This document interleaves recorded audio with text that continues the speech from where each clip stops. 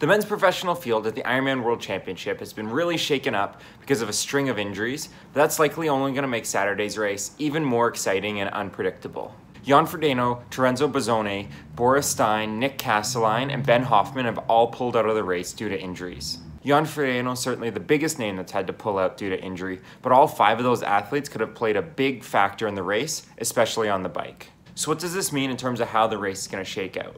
Well, this year's race is shaping up to look a lot like last year's race. It's looking like there could be a very large main pack, and then there's going to be a small group of super bikers who are going to have a deficit in the swim, and they're going to look to put big time into the runners on the bike and be able to hang on for the run. The super bikers coming from behind out of the swim are going to be Cameron Wurf, Sebastian Kienle, Lionel Sanders, and possibly Andreas Dreitz.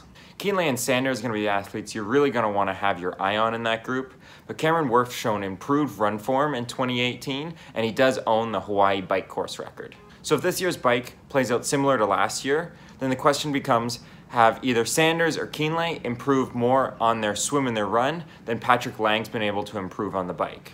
With that said, I do see there being potential for this race to play out very differently, and that's if a front swim pack's able to get away, kind of like at the 70.3 Worlds this year. With athletes like Josh Amberger, Javier Gomez, Braden Curry, Igor Amorelli, Patrick Nilsson, Andy Potts, Tim O'Donnell, there's quite a bit of swim speed and the potential to get away, and if they're able to commit to get away, then they could try and disappear up the Queen K. This is where injuries to athletes like Ben Hoffman and Terenzo Bozzone do really hurt, because they've got the swim speed to make that front group, they could drive the pace on the bike, and they've proven that they can run well in Kona.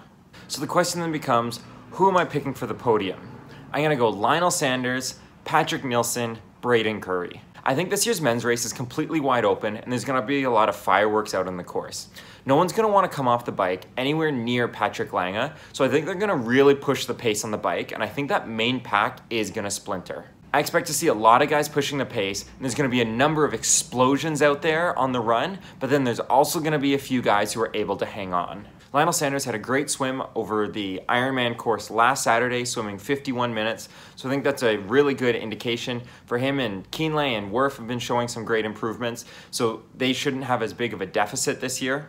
I think all the other athletes are going to make it a really tough ride on Patrick Lange on the bike, kind of like what happened to Craig Alexander in 2010.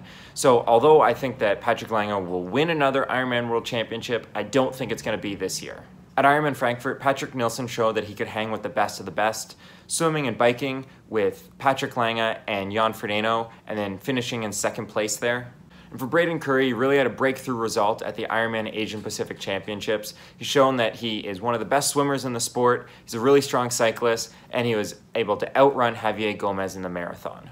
So those are my picks. I'd say I'm just as likely to get one of them right as I am to get all of them completely wrong. It's going to be a really exciting men's race. I can't wait to watch it.